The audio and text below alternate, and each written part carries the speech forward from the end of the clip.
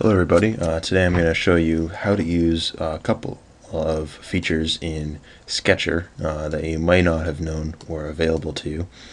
I have an organic shape here that I just spammed out that's kind of interesting. Very complex if you were going to try to recreate it, but with a couple easy tools clicks we can completely remake this shape. So let's go ahead and make a new sketch. And now I'd like to show you the Use tool right here. If we click on this, we can select any line, any edge of an extrude, anything like that, anything that has a defined edge, and we can select it. And it'll make a line following right along the edge here. So this shape that I made originally has two sections to it. So you'll notice I have one on the left side here that comes around to there, and then another on the other side. But let's say, for example, that I had a really complicated shape, like a 20-sided polygon that I needed to remake. Well, with Pro Engineer and the Use tool, that would take 20 clicks to get working. But if we use a different part of the Use tool, we can make our lives much easier. So if I click on the Use tool, you see over here in the type I have single, chain, and loop. Well, if I go ahead and click on loop, it's going to try to find a loop from whatever edge I'm on right now all the way back to itself. So if I click anywhere on the edge here, let's see if I can get my mouse on it, there we go. Right now you can see every single side highlighted in blue. I click and voila, there it is.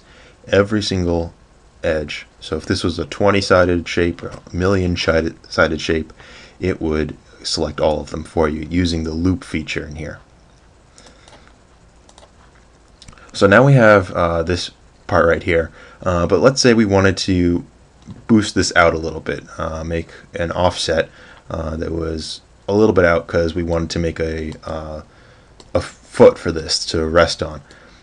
So we can use the Use tool for that, but use a little bit different. So if you click on the arrow right next to the Use tool, it opens up a couple different functions. The middle one here is the offset. Earlier versions of Pro Engineer only have offset, they don't have the thicken edge right here.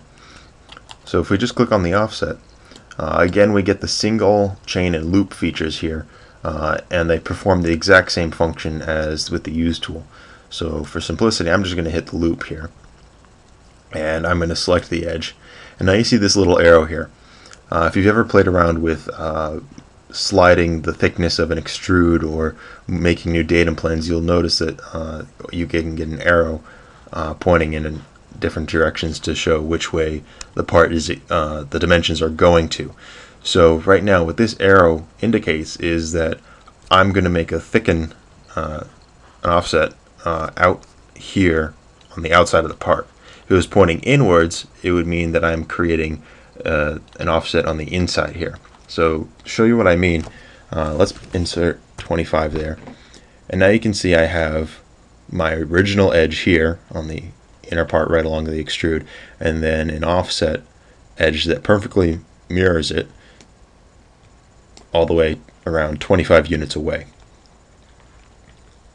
So that's wonderful, and you notice when I did that I used a positive dimension. So again we have the arrow going out, but let's say we added a negative 25 here. Well, now it tries to go in, and in some cases that doesn't work all the way. So let's go out the other side, there we go. So now we have negative 25 in all the way. And you'll notice that these points here aren't quite the same as on the outside. It's not quite as a smooth a shape. That's because it tries to go 25 units perpendicularly away from every single point on the outside here, and in this case that's just too close in to get as smooth a curve as possible. So I hope that was useful. I'm thinking about making a series about all the different tools that are available here and the different functions that you can do with them, and hope you found this helpful.